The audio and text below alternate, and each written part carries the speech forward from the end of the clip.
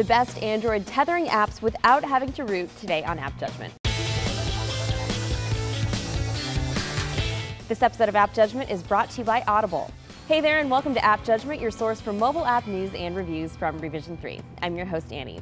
So this week, Verizon and the FCC reached a big settlement that will allow Verizon customers to use their smartphones as Wi-Fi hotspots at no extra charge. In case you're not sure what that means, smartphone hotspotting allows you to use your phone's 3G or LTE internet connection to supply bandwidth to your laptop or even other mobile or tablet devices.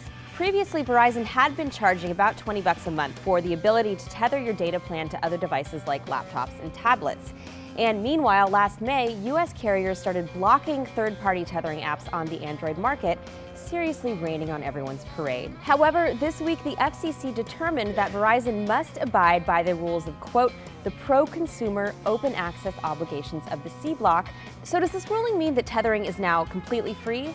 Not exactly. As of June 28th, tethering is now included in the base price of your plan, just not an extra charge. Those of us with older plans will still have to buy the tethering feature, but the ruling also found that customers can use third-party tethering apps.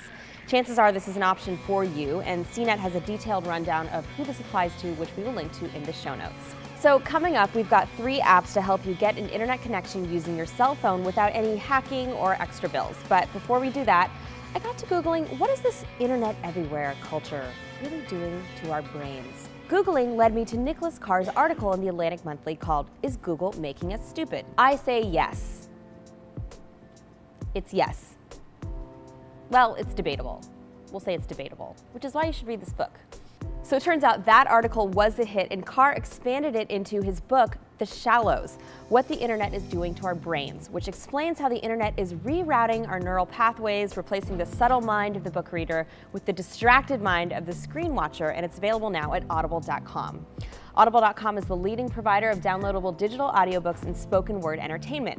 They have over 100,000 titles to choose from to be downloaded to your iOS and Android devices anywhere at any time. Go to www.audiblepodcast.com/appjudgment to get a free audiobook download of your choice when you sign up today. All right, back to the tethering apps. Now, we should note that there are 3 different types of tethering here, through Wi-Fi, Bluetooth, and USB. Not all of these apps do all 3, but none require rooting.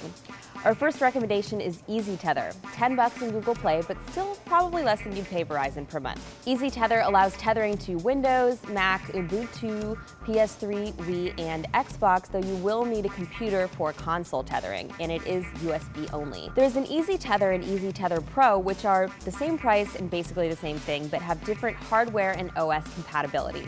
Verizon users should go with the Pro. FoxFi is free, but does Wi-Fi and Bluetooth only. There are also some restrictions on what phones are compatible with Wi-Fi mode.